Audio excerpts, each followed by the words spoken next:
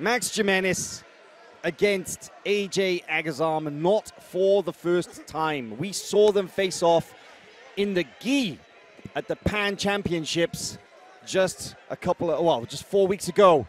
And now we have a NoGi match between them as well.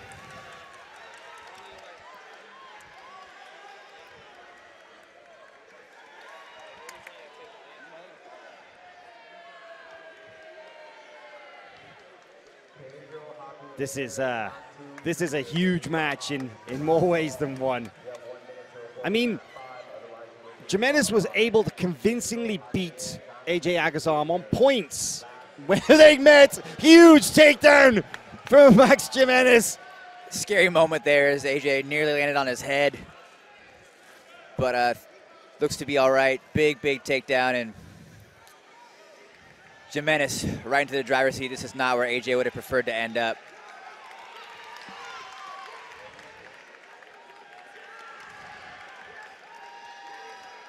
Max Gimenis is a crushing man to have on top of you. Half guard though, AJ Agazarm able to withstand that kind of that initial pressure, the onslaught of Max Gimenis. I mean, that was the story of their last match, was the resilience of AJ Agazarm, the survival in going a full 10 minutes against somebody who probably has over 100 pounds on him.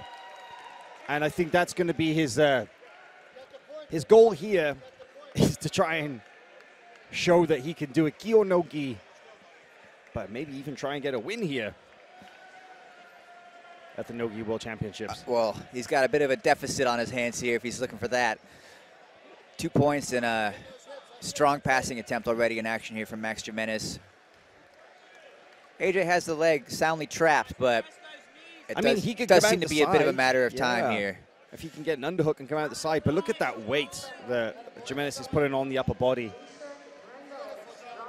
Let's just remind our viewers, Chase, that AJ Agazarm won NoGi World Championships. He is a NoGi World Champion, but way back in the lightweight division. And look at this Americana attempt there from Max Gimenis. He's trying to get that hand on the floor, but... Wow, AJ survives the heavy pressure of Gimenis for now. Survives and recovers guard. Nicely done. And people may be wondering why AJ has chosen yet again to enter the ultra heavy. Well, we talked about this a little bit on the podcast, but AJ publicly has stated, you know, the point of Jiu-Jitsu is to give the smaller man an option to successfully defend himself against the larger, stronger opponent. Right, and he's putting that principle into place today. Now, the question is, how successful will he be against someone who's also very good at Jiu-Jitsu? And, you know, is a tall order. Max Gimenis looking for what looks like a steamer lock real quick there. Nothing doing. That is the question. And AJ certainly is as tough as they come, right? I remember he lasted most of the round last time with Max Gimenis. Full match, I want to say. Was it a full match? Yeah. I don't think he was submitted. Agazarm looks fired up, though. He's straight back into the center of the mat, rolling. And this is where the size difference becomes so apparent. When you zoom out and you kind of see the size. Look at that. Agazarm playing an open guard, a little open spider guard. Having a good time out there. From bottom. Jumping on a Kimura here. Attack from bottom. That's seems like a brave move against somebody as big as Gimenis, who's able to put his weight on top of the hips here. Smash pass position. AJ does have a very powerful Kimura attack. He's trying to rip it out there, but this gives Gimenis an opportunity to go for an armbar. But he just literally picks up and dumps AJ down to the mat once again. Will we see a takedown attempt from AJ Agazarm? We know it. There it is. He goes in for his famous low single.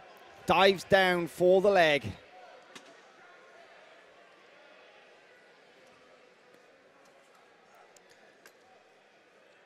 Yeah, I just checked the score from their last match. It was 7-2 in favor of Gimenis. That did go the full length of regulation. There you have it. AJ is a battler. He's a warrior. He can fight through adversity that many other people just don't have the cojones to get through. It's just, it's phenomenal how deep this guy can dig.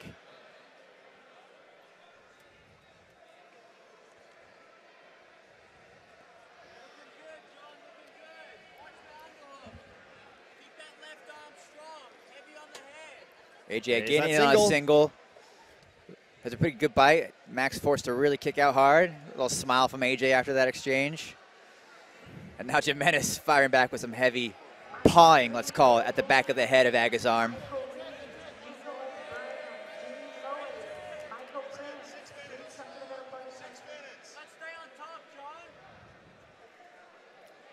Gimenis was able to score 2 points from that takedown earlier, right towards the beginning of the match. I'd love to see him go for another big takedown attempt at this stage. Are you mad at AJ? Is that what you're saying?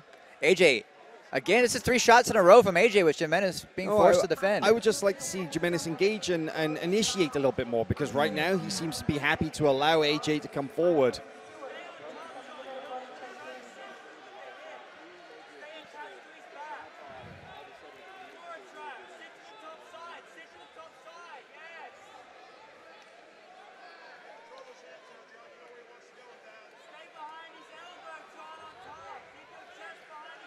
Seeing just a little game of mercy going on there, it looks like. Straight up mercy grips here.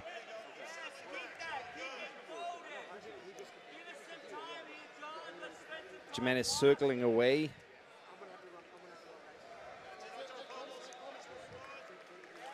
Oh, no, there's a deeper attack from Agazarm, but a counter throw from Gimenis onto the front headlock and manages to get Agazarm to his knees. Agazarm, though, not conceded any points just yet. Huge mat return for Max Gimenis. 2 more points on the board for Gimenis.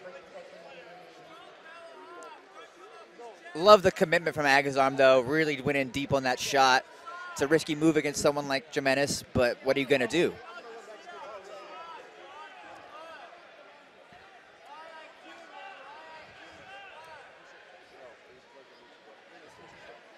Looking for this arm triangle choke now, going high into the mount. Almost gets the mount, but Agazarm manages to trap an ankle.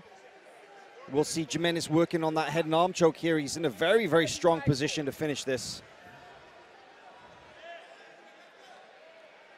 Into the knee ride position. And we are not accustomed to seeing AJ Agazarm tap. He doesn't seem to have too much of a problem in going to sleep in these kind of situations, but Gimenis is putting on a lot of pressure from this mount position. AJ seems to have weathered the storm, though. Yeah. Max was forced to readjust, and AJ removes the grip. Get the points, though, 11-0. 2 minutes remaining, and Gimenis is in the mount. Probably going to work to go high on the body once again. And the thing is, I don't think I've ever seen AJ Agazarm tap to an armbar. Can't think of it. I don't think so. Yeah, he doesn't do that. He has been put to sleep with chokes, so I think if there's any... Well, Max is running low on time here. AJ, is definitely not in a great spot, but choke is a far cry from where we are now. Right. But if Gimenis has any kind of hope of submitting AJ Agazarm from this position, it's going to be with a choke. It's not going to be with an arm lock. Never seen him tap to an arm bar. Can't really think of any leg locks that he's tapped to either. He lets stuff go way past the point of. Here we go. Max is starting to isolate an arm, put it across the face at Agazarm. Can't quite see if it's still there or not.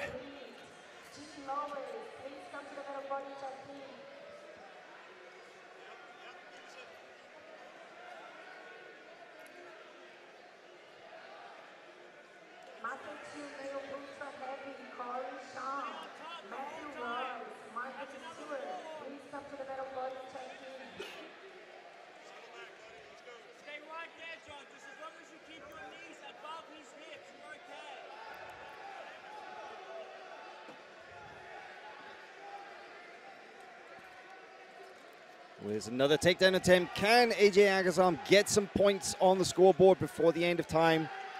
As you mentioned, Chase, their last match, their last encounter, just about a month ago in Florida, ended 7-2 in favor of Gimenis. Right now, it's 11-0. I'm sure AJ Agazarm would feel at least somewhat satisfied if he was able to get some points in this encounter, but no easy feat against somebody as big as Max Gimenis. Max certainly had to work for it, though, showing some signs of fatigue out there. And AJ will take him the distance one more time. There is the end of the match. Gimenis, the winner, 11-0, and advances through in the ultra heavyweight division. That will put Max Gimenis on a collision course with the winner of Victor Hugo and Brian Giorgio, taking place ultra heavyweight super final a little later. We're going to take about a 5-minute break or so, and we'll be back with more action. Don't go anywhere.